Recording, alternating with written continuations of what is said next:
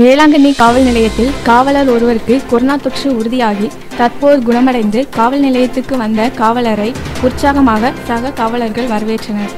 நாகை மாவட்டத்தில் நாளுக்கு நாள் கொரோனா தொற்று அதிகரித்து வரும் நிலையில் பாதிப்பு எண்ணிக்கை 466 உயர்ந்துள்ளது. இந்த சூழலில் வேளாங்கண்ணி காவல் நிலையத்தில் பணிபுரியும் காவலர் திருவாரூர் பகுதியில் உள்ள உறவினர் வீட்டுக்கு சென்று திரும்பிய அவருக்கு தொற்று உறுதியாகியிருந்த நிலையில் அவரை மாவட்ட நிர்வாகம் தனிமைப்படுத்தி திருவாரூர் மருத்துவக் கல்லூரியில் சிகிச்சை பெற்று வந்தார். மேலும் வேளாங்கண்ணி பகுதியில் தொற்று பாதித்தவர்கள் வசித்த பகுதிகளான சக்தி விநாயகர் கோவில், ஆரிய நாட்டு தெரு, வேளாங்கண்ணி ஆர்ச் உள்ளிட்ட பகுதிகள் அடைக்கப்பட்டுள்ளது. காவலருக்கு கொரோனா தொற்று உறுதியான நிலையில் வேளாங்கண்ணி காவல் நிலையம், காவலர்கள் குடியிருப்பு உள்ளிட்ட பகுதிகளில் வேளாங்கண்ணி பேரூராட்சி நிர்வாகம் சார்பில் கிருமி நாசினி தெளித்தல் உள்ளிட்ட தடுப்பு நடவடிக்கைகளில் போலீசார் தீவிரமாக ஈடுபட்டு வந்தனர்.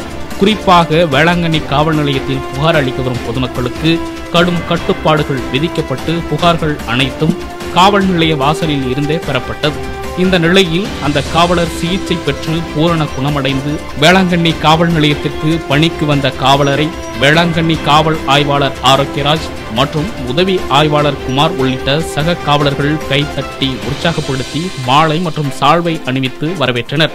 இந்த நிலையில் காவல் நிலையத்தில் சுற்றி அடைக்கப்பட்டிருந்த தடுப்புகள் அகற்றப்பட்டது.